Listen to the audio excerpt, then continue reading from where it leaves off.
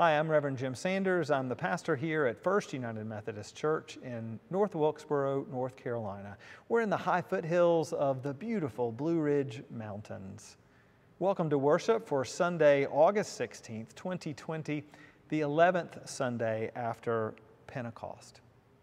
We continue to post both our 8:45 a.m. and 11 a.m. worship services on our church Facebook page and on our church YouTube page, so you can join us for worship as your schedule permits, but also so that you can share these services with your family and your friends as the Lord leads. We hope you will do that. We are also now gathering on Sunday mornings at 8:45 a.m. and at 11 a.m., our traditional in-person worship times. We're gathering on Zoom then to share greetings among congregation households, share news with one another, and also to experience our worship services as a community. In between Sundays, our public Facebook page, our private church Facebook group are both great ways to stay connected. There are also Facebook groups for children and for youth. We hope you will get connected with the ones that are appropriate for you. I want to say thank you to our phone tribe leaders and to our holy rollers for doing such a wonderful job of keeping us connected, of bridging the gaps between us while we are apart from one another. If there's something that your church can do for you, I hope you will let your phone tribe leader know, let Shannon know, or reach out to me. We'll respond in whatever way we can.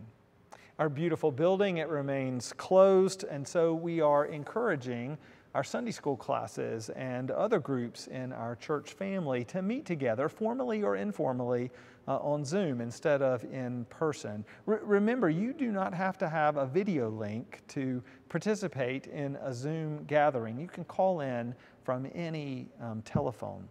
So if you would like to schedule a Zoom gathering, let Shannon know and she can set that up for you.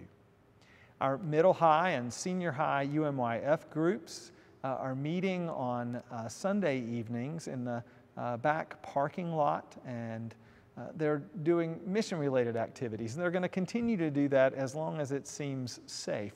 Masks are required, and there is no access to our building. Middle schoolers are meeting from 5 to 6 p.m. High schoolers are meeting from 6 to 7 p.m. We've been at it for a couple of weeks now, and we've already had guests. And so I hope for middle school and high school students that you will participate in our UMYF and that you'll even consider bringing your friends. I've been seeing pictures now for the last few days of friends on Facebook posting pictures of the experience of dropping their kids off at college, at the colleges and universities that are gathering students for in-person study and living here at the church. We want to make sure that we have up-to-date contact information for all our college students. And so if you are one, or if you have one in your household, please make sure that Laura has their current information. Over the past 2 weeks, volunteers from our church family have given their time to operate the school system's meal distribution site at Millers Creek Elementary School. We did that so that the food service employees who had been at it all summer could have a few days off and get some training for this upcoming school year.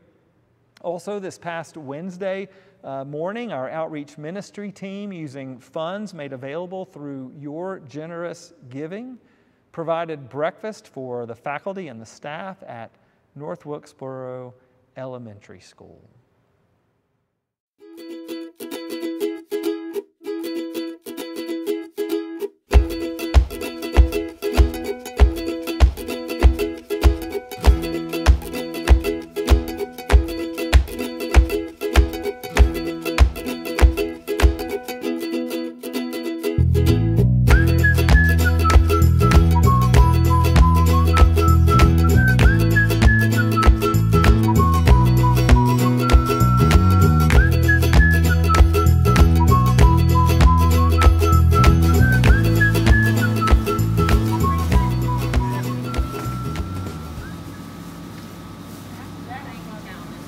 Dennis Huggins. We're here at Millers Creek Elementary. We're packing lunches for school students to come by here.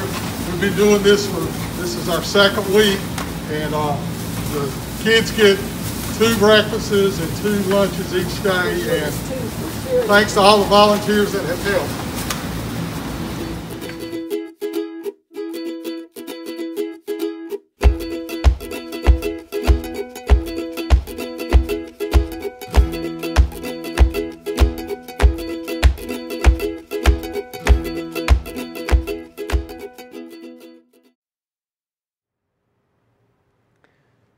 Let's prepare ourselves for worship.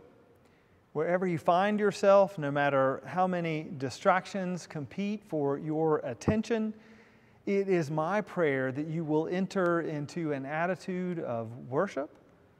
Feel the floor beneath your feet. Fill your lungs with the air of a new day. Seek a renewed awareness of the presence of the Holy Spirit who binds us together. For this is the day the Lord has made. Let us rejoice and be glad in it. Amen.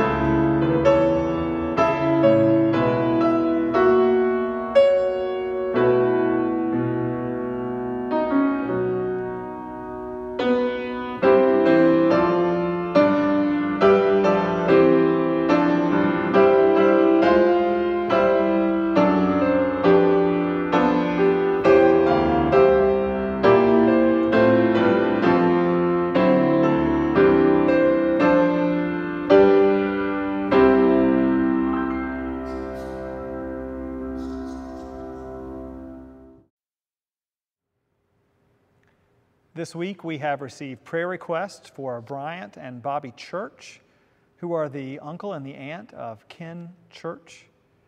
Let's also be in prayer for school administrators and for teachers and for staff and students and their families and their caregivers during this stressful and ever-changing back-to-school season. If you have a prayer request you'd like us to pray along with you, then let Shannon know by the end of Tuesday. God hears all our prayers, spoken and unspoken, so I invite you to turn with me to God in prayer.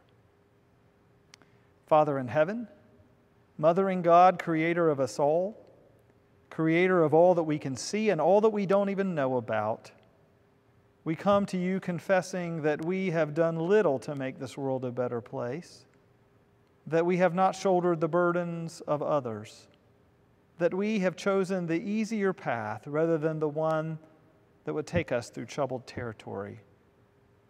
Forgive us, God, for disobeying you, and draw closer to us now as we seek to be made more like you, more loving, more creative, more hope-filled, more joyous, more capable, more of a community where all are welcome, where all are nurtured, where all are able to live freely and without fear. Realign our allegiances, God. Tamp down the seductive voices which threaten to distract us. Quiet the hate which does damage to the hearts of leaders and followers alike. And wherever hate or fear lives in our hearts, God, send your angels to perform radical surgery, so that whatever we do, whatever we say, whatever choices we make, especially in those moments when we are tired or pushed or rushed or in a panic, God, send your angels to perform radical surgery on our hearts and our minds so that even at our worst moments, we might still be instruments of love and joy and peace and understanding. Hear the prayers of our hearts, our prayers for Bryant and Bobby Church.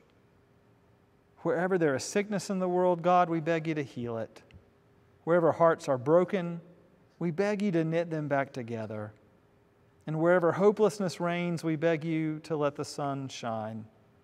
And not just in far-flung places on the other side of the world, but in the streets and on the roads of North Wilkesboro and Millers Creek and Adley and Boomer and Fair Plains and Moravian Falls and everywhere around and in between. Here at the beginning of a new school year, O God of wisdom, we offer special thanks and praise for the gift of new beginnings and for the opportunity to learn and to wonder. We pray for administrators, for teachers and staff, and students and families and caregivers, that this year might be rewarding for all. Be with everyone who faces the challenge of new tasks, the fear of failure, the expectations of parents and friends and self. And as for us, God, in our learning and in our teaching, may we grow in service to others and in love for your world. All this we pray through Jesus Christ, our Savior, who taught us to pray, saying, Our Father, who art in heaven, hallowed be thy name. Thy kingdom come, thy will be done on earth as it is in heaven. Give us this day our daily bread, and forgive us our trespasses, as we forgive those who trespass against us. And lead us not into temptation, but deliver us from evil. For thine is the kingdom, and the power, and the glory forever. Amen.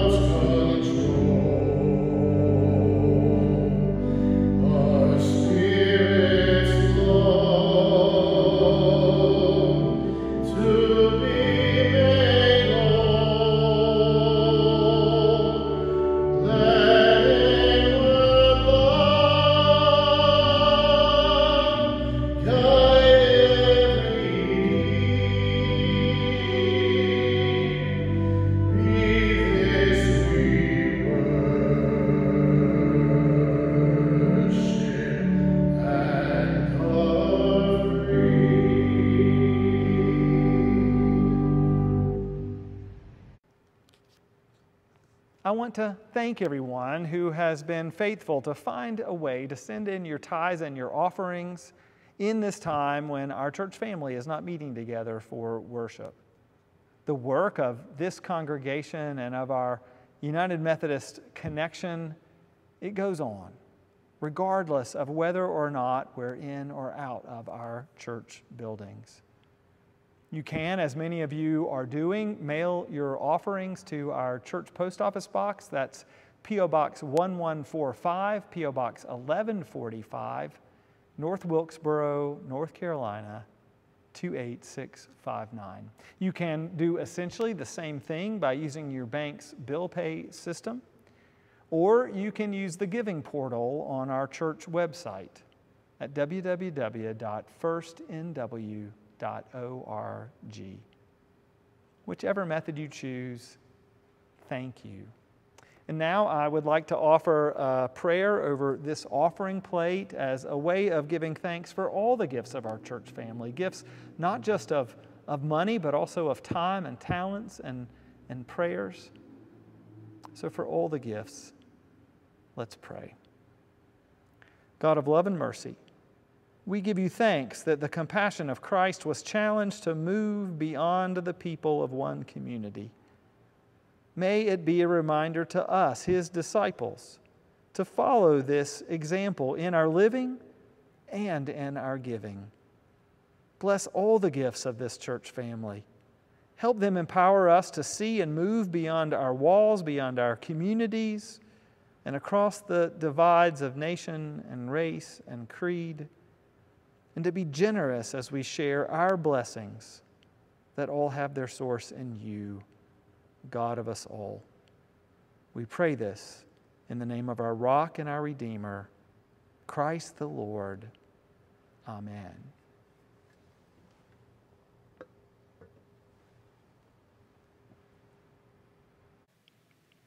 This is our first reading for the morning. It is from the book of Isaiah, chapter 56, verses 1 and verses 6 through 8. The Lord says, "Act justly and do what is righteous, because my salvation is coming soon, and my righteousness will be revealed. Happy is the one who does this, the person who holds it fast, who keeps the Sabbath, not making it impure, and avoids doing any evil." The immigrants who have joined me, serving me and loving my name, becoming my servants, everyone who keeps the Sabbath without making it impure, and those who hold fast to my covenant. I will bring them to my holy mountain and bring them joy in my house of prayer. I will accept their entirely burned offerings and sacrifices on my altar. My house will be known as a house of prayer for all peoples. Says the Lord God, who gathers Israel's outcast, will gather still others to those I have already gathered.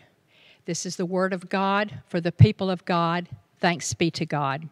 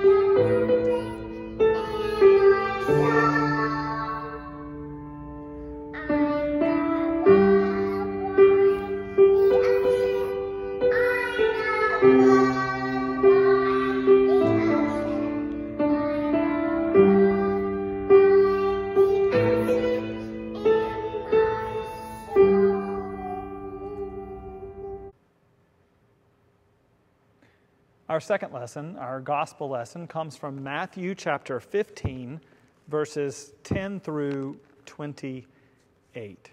Hear the gospel. Hear the good news. Jesus called the crowd near and said to them, "Listen and understand. It's not what goes into the mouth that contaminates a person in God's sight. It's what comes out of the mouth that contaminates the person. Then the disciples came and said to him, "Do you know that the Pharisees were offended by what you just said?" Jesus replied, "Every plant that my heavenly Father didn't plant will be pulled up. Leave the Pharisees alone. They are blind people who are guides to blind people. But if a blind person leads another blind person, they will both fall into a ditch." Then Peter spoke up, "Explain this riddle to us." And Jesus said, "Don't you understand yet? Don't you know that everything that goes into the mouth enters the stomach and goes out into the sewer? But what goes out of the mouth comes from the heart. And that's what contaminates a person in God's sight. Out of the heart come evil thoughts, murders, adultery, sexual sins, thefts, false testimonies, and insults. These contaminate a person in God's sight. But eating without washing hands doesn't contaminate in God's sight. From there, Jesus went to the region of Tyre and Sidon. A Canaanite woman from those territories came out and shouted, "Show me mercy, Son of David. My daughter is suffering terribly from demon possession." But he didn't respond to her at all. His disciples came and urged him, "Send her away. She keeps shouting after us."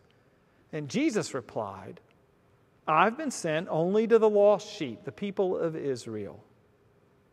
But she knelt before him and said, "Lord, help me." He replied, "It's not good to take the children's bread and toss it to the dogs." And she said, "Yes, Lord, but even the dogs eat the crumbs that fall off their master's table." And Jesus answered, "Woman, you have great faith. It will be just as you wish." And right then, her daughter was healed. May God bless our reading, our hearing, our living into, and our taking up of this holy and precious word. Tell me the stories of Jesus, I love to hear. Things I would ask him to tell me if he were here. When a 40-year-old insurance salesman named William Parker sat down and wrote those words in 1885, I'm sure he was thinking all kinds of fond thoughts about all the little children he had taught at the Chelsea Street Baptist Church over the years. He was, by all accounts, a good storyteller. And people who remembered him said that when the Sunday school time was nearing an end and the children in his class started to get restless, Mr. Parker would gather them around and tell them stories of Jesus. And they would fall into silence, hanging on every word. Tell me the stories of Jesus, things I would ask him if he were here. But hey, wait just a minute, Mr. Parker. What do you mean exactly, things I would ask him if he were here? If he were here, isn't Jesus always here? Isn't Jesus with us to the end of the age? The short answer to that question is yes. Jesus is here. But in order for people to know that, to see that, to feel that, he needs us to put a little flesh on his body, to put a little muscle into his firm grip on our lives.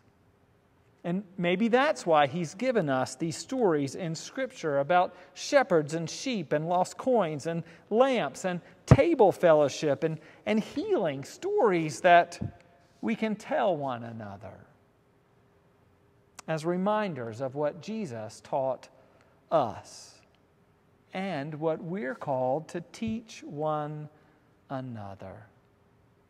That's why I think he often spoke in parables, these little stories containing some sort of faith lesson. Though you have to work a little bit, you have to actually think about what he was saying before they make any sense. Stories, you see, are easier to remember than long lists of rules. Stories are easier to work into a conversation. They're easier to carry around with you in your spiritual toolbox, just in case you encounter a situation where some good news is in order. A situation where it is becoming painfully obvious that people need a reminder of how the kingdom of God is built on such things as mercy and kindness and compassion and unconditional love. For where those things are, the kingdom of God is. Where those things are, Jesus is made visible. Reverend James Moore, who from 1984 to 2006 was the pastor of St. Luke's United Methodist Church in Houston, Texas, one of the largest congregations in our denominational family. James Moore wrote that one of the ways that we can discover the central truth of Jesus' parables when we encounter one is to look for the surprise in it. To look for that part of Jesus' story that makes us say, oh my goodness, did you hear that? Did you hear that God will search and search and search for even the smallest lost coin? Did you hear that God is the good shepherd who goes out looking for the lost sheep? Words like that, they have to be comforting to people who have become convinced by the world's blatant way of steering around them that maybe God wants to steer around them too. That maybe God no longer has any patience to deal with their selfishness or their addiction or their years of going astray. Words like that, like Dr. James Moore's words about looking for the surprise in a story. Did you hear that God will go looking for the least small thing? That has to be good news to people who've given up on being loved by God. Because you see, the parables of Jesus, they teach that just the opposite is true. That God is the fretful parent who sits up at night, waiting for the sound of our footsteps on the front sidewalk. They teach that God is the faithful friend who sits by our sick bed when everyone else has given up and gone home. Now, if you're still with me, if you're still pondering this stuff about Jesus and parables and our search for hidden surprises, for the good news hidden inside these strange stories just waiting to be revealed, then maybe you're also thinking, hey, Mr. Preacher, that story you just read us from Matthew, that isn't a parable. That's a story about Jesus' encounter with this persistent mother of a tormented daughter. Someone his weary disciples just didn't have the patience to deal with. They urged him, remember, to send her away so they wouldn't have to listen to her shouting. But Jesus has something else in mind. He had just, in Matthew's gospel, finished telling the crowd, for those who follow according to his way, he'd just been telling the crowd that for those who follow according to his way, right living is not so much about what goes into your mouth. In this case, he was talking about the complicated dietary laws and the rules about ritual cleanliness. Right living, he said, isn't so much about what goes into your mouth as it is about what comes out. The best way I can explain it is what we eat and when we eat and where we eat and how we eat. Often, all that is a reflection of how much power we hold in this world. The more power we have, the more we get to eat where and when and how and what we want. The more we can be concerned about the details. The more rich and powerful we are, the more we can afford to be concerned about how the table is set and whose names are on the place cards and what kind of flour makes the best biscuits and which brand of tiny peas taste best in a fancy salad. When we live according to the rules of the world, what and how we eat, it tells an awful lot about who we are. But when we live according to the rules of the kingdom, it's what comes out of our mouth that reveals whose we are. In this brief exchange with a Canaanite woman who faithful, rule-following people would have immediately dismissed as unclean and annoying, Jesus turns the table and says the unexpected, as if he's rehearsing with her how she's going to tell this story later. I can imagine it, her saying, I just kept pushing my way through the crowd and shouting so that he could hear me, that he needed to heal my daughter.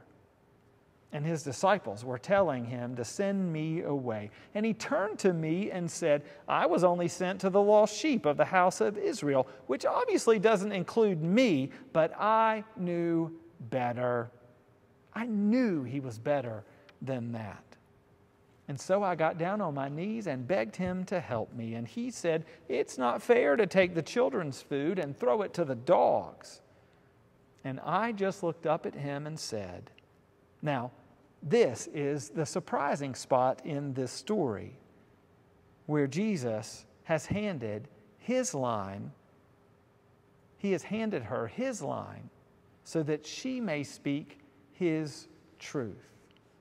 I can imagine her saying, and I just looked up at him and said, yes, Lord, but even the dogs eat the crumbs that fall from their master's table. And he took pity on me and he healed my daughter. Can you just see this woman a week or a month or a year later holding the hand of someone who has been convinced by the world, or maybe, according to this story, convinced by those who call themselves Jesus' disciples, but aren't really? Can't you just see this woman a week or a month or a year later holding the hand of someone who has been convinced by the world that whatever pain they're suffering is exactly what they deserve? Can't you just see her holding the hand of someone that most everyone else has decided is unworthy and unclean, and saying, hey, let me tell you how it happened for me. And then out of her mouth comes a story of healing and welcome and inclusion and love. You see, Jesus has transformed her into a walking, talking, in the flesh parable of grace. He has transformed this woman that the world has already discarded, transformed her so that it is His words spilling out of her mouth. Surprise, surprise, surprise. So here's what I would like for us all to do when we can find a moment. Let's all take some time, each of us, to think about what comes out of our mouth. And I know we're not able to do this much anymore, at least for the moment. I would like for us, though, to think about when we are clumped up together as a family or as a church or as a group of friends, to think about what comes out of our collective mouth. And then let's wonder whether what comes spilling out of our mouths helps to build up God's kingdom or whether it threatens to tear it down. Let's all take some time to think about how our life, I don't mean your neighbor's life or my neighbor's life, I mean you, your life, me, my life, we, our life together. Let's think about how our life might just be a parable in the making. Let's think about what hidden nugget of truth is inside. And there is one inside every story if you look closely enough. Let's think about what the hidden nugget of truth inside the story of your life, of my life, of our life. What does that nugget of truth have to teach future generations, good or bad? Let's all think about that. And then let's pray. Lord, I know I don't deserve it, but I also know you are gracious and kind, and that there's room for even the likes of me at your table. So how about sending a little healing my way? I want to live in unity with my sisters and my brothers so that together we might sing those songs of praise.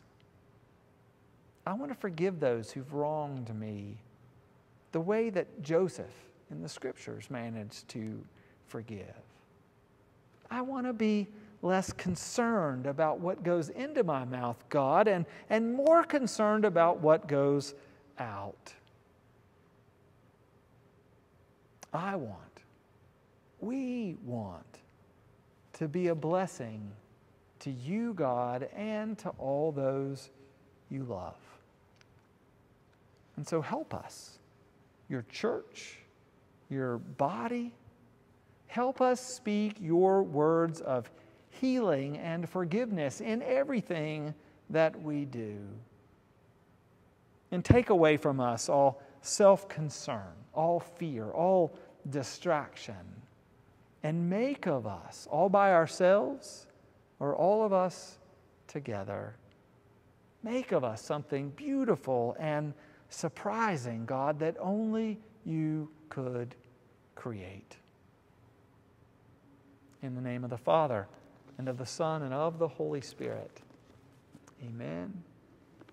Amen.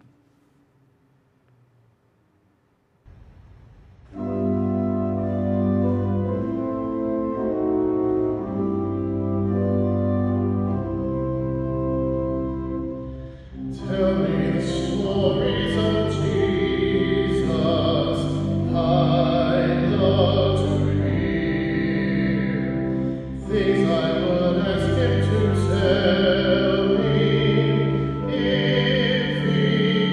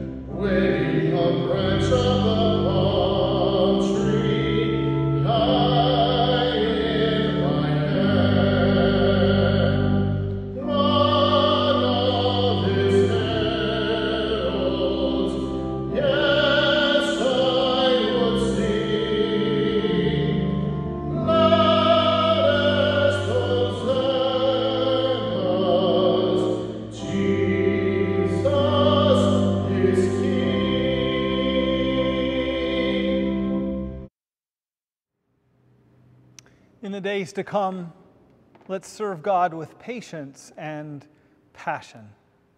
Let's be deliberate in enacting our faith.